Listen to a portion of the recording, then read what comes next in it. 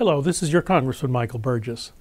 As a physician serving in Congress and the chairman of the Energy and Commerce Subcommittee on Health, I do have a unique opportunity to shape and steward healthcare policy into the law of the land.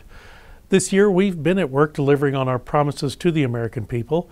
As we reflect on the first half of 2018, I wanted to share some updates about the work to improve healthcare for all Americans. First, the House has worked to reauthorize the Children's Health Insurance Program, known as CHIP, for 10 years. This was the most generous reauthorization in the program's history. This reauthorization ensures that underserved children in North Texas and around the country will continue to have access to quality health care. Our subcommittee also helped to ensure that the community health centers received a 2-year funding extension. We helped to pass the Right to Try legislation to give Americans suffering from terminal illnesses one last fighting chance. This legislation, which President Trump prioritized in his 2018 State of the Union address, gives American patients and their families renewed hope with the Right to Try. President Trump signed this legislation in May. The Health Subcommittee also helped enact the Childhood Cancer Survivorship Treatment, Access, and Research Act, that was called the STAR Act, to build on the work of 21st Century Cures.